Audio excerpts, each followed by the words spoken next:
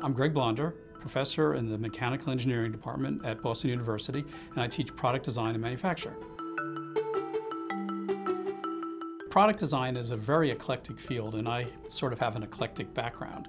I began at Bell Laboratories as a physicist, doing basic research, eventually rose to become the chief technical advisor for the whole corporation, and became involved in new product introductions. After AT&T, Bell Labs, I left for venture capital and did that for 15 years and ran a number of companies. Since then, I've been doing consulting and now teaching here at BU.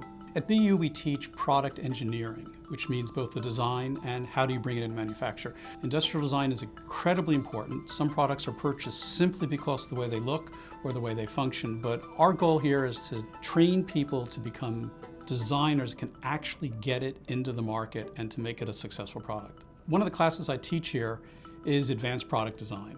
And the goal of this class is for you to leave here and have been exposed to all the elements of product design and to figure out which one that you want to specialize in. We teach everything from product market fit, how do you decide what product and what features to build.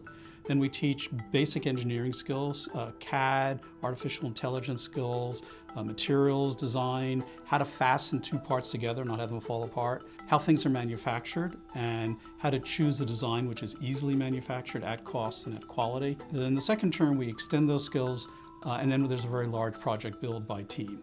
The art of engineering is the art of compromise. It's not about building something new or unusual, but it's making sure that it meets customers' needs. And so a lot of what we do in the class has to do with learning from the past so we can do better in the future.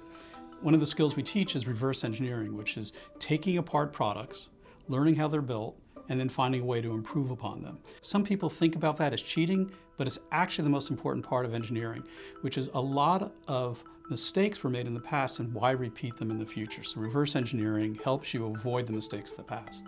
One of the things we hear from companies when they employ students is their greatest disappointment is students who have no appreciation for how things are actually built.